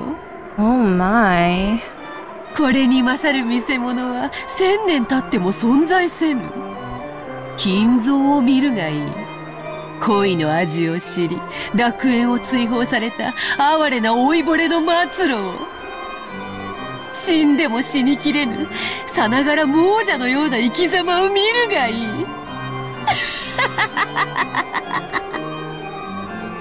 やはりお前は魔女だ。消えて失せろ、この悪魔め。頼まれずとも消えよう。まだまだわらわには力が戻らぬでな。姿を現し続けるのはまだまだ疲れることよ。そなたら恋人たちに力を授けるのに無理をしすぎたのでな。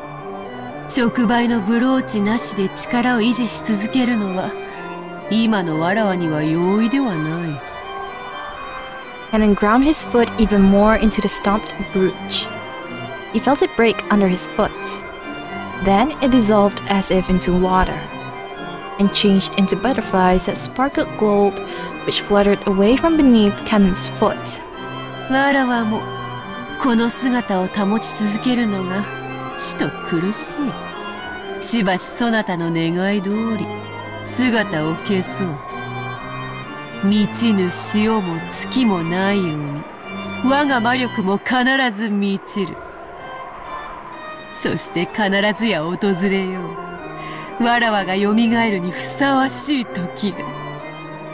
それが明日のことか来年のことか、さもなくば100年1000年未来のことかは想像もつかぬ。だがわらわを楽しませてくれる者たちがおる限り、わらわは必ずや力を得て蘇るであろう。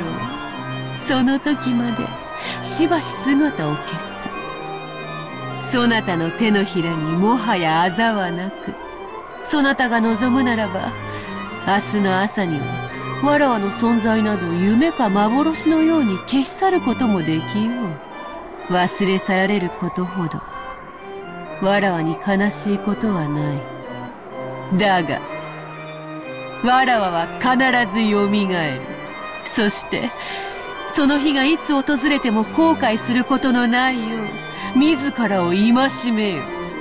わらわは必ずや再臨し、この島の真の主として全てを支配する。その時こそ再び黄金鏡の扉が開かれる。欲深な亡者たちが必ずやわらわを呼び覚ます。くどい、早く消え去れ黄金の魔女。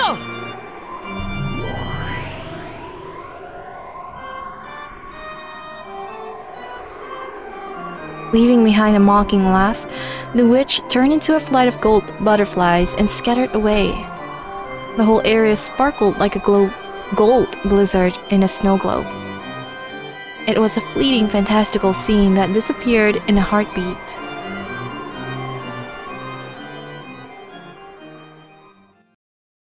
The witch could no longer be seen.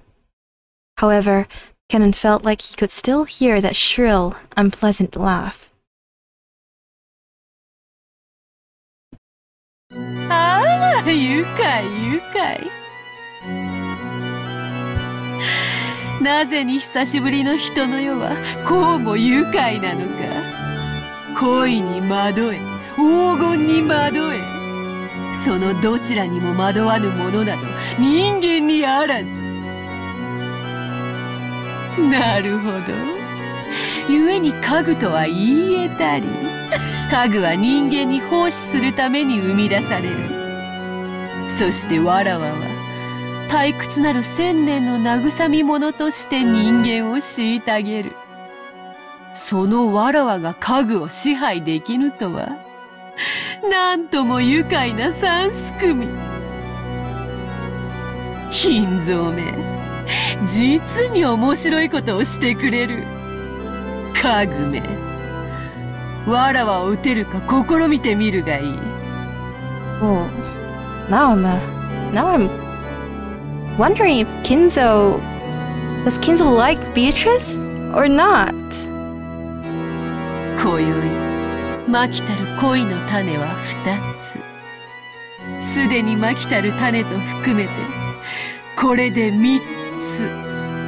Wait, 2 seeds? 3?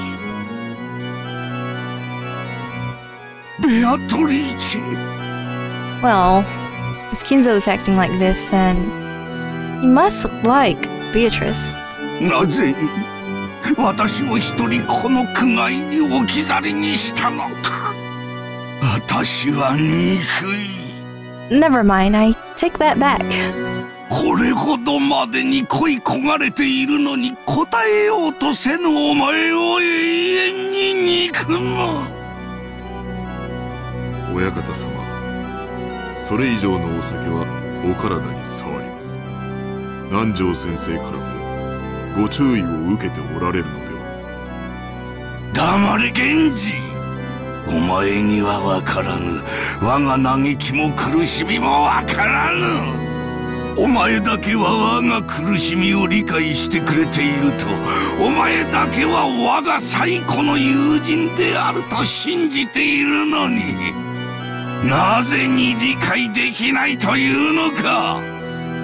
おー、ベアトリーチェ、なぜ私だけを置き去りに。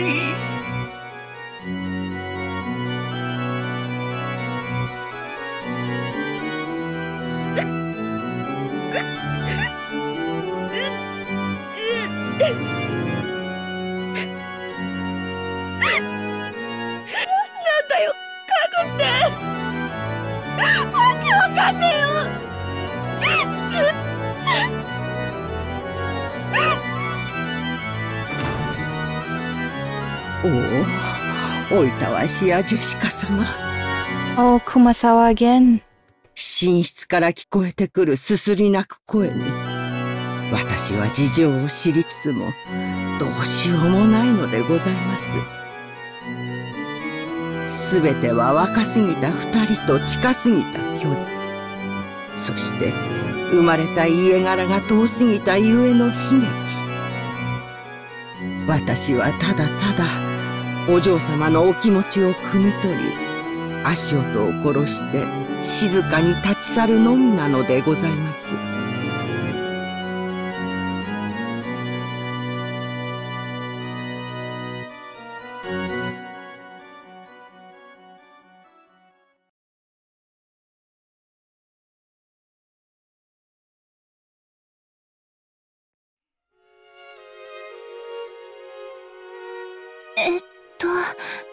それって。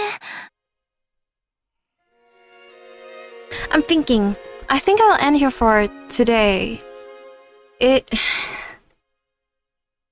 don't even know what's happening at this point. Because, okay, well, a lot of things happened, as always. But mostly we get to see Jessica's other side. And we all know about her infatuation with Kanon. And I guess at the end there, Kanon almost fell prey to Beatrice's magic, but for some reason is able to resist. And so, in the end, he broke Jessica's heart, and he is now a really sad furniture. I guess this also is kind of sad because we learn that Shannon and George's love will never come to be, and Jessica and Ken's love will also never come to be. I guess that third love, the seed of love, was Kinzo's, whose seed was already sown.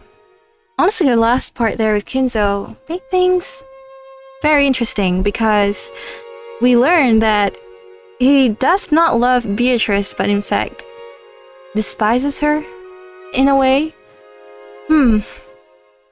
So maybe it's something like love and hate are of the same, two sides of the same coin. Maybe it's something like that.